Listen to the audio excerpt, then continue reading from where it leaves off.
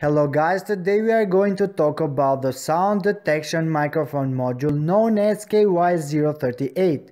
This is a module itself, so let's get started.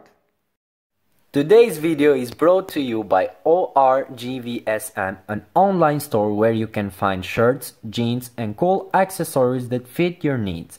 All the products are made in Italy. They can be shipped worldwide, so don't waste your time. Start looking fancy today with their style. For more information, go to orgvsmshop.net or check it out at the link on the video description.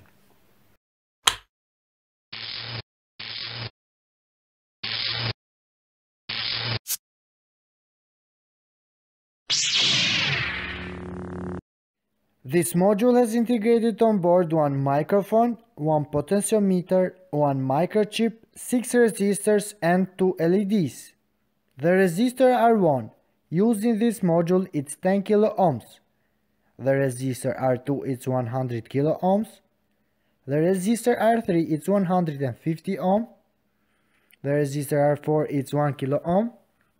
The resistor R5 is 1 kilo ohm. And the resistor R6 is 100 kilo ohms. The main reason for using the resistors is to limit current circulating inside the module. In other words, to prevent current from burning our module.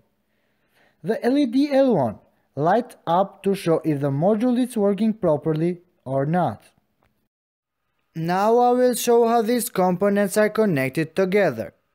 There we have the sensor itself, and of course 6 resistors and 2 LEDs. On the right you can see how the pins of the module are connected on this board.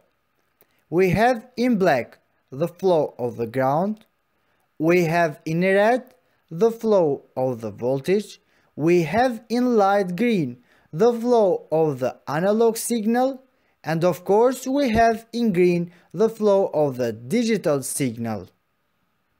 This module is used to detect noise, claps, hits, etc.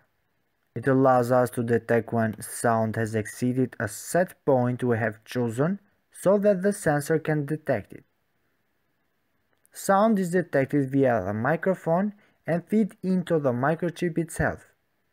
The detection of the sound level is adjusted via the potentiometer that's on the board. In normal state, the digital output that this module will give, it will be high. But when the sensor detects something, the digital output that the module will give, it will be low. Let's talk about the pins. The pins in this module are 4. We have the ground pin with G sign.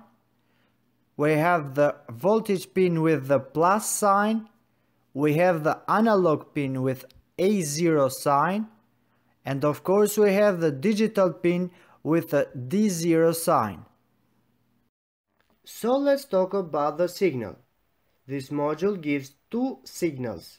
We can connect the pin of the analog signal with any analog port and the pin of the digital signal with any digital port of different microcontroller boards like Arduino or Raspberry Pi. That's it guys for today. If you like the video, hit that like button. If you want more videos like this one, hit the subscribe button with the bell icon so you'll be notified for every video. We upload new videos every day, so the only chance to see them first is of course through subscription. Don't forget to check our social media and see you guys next time.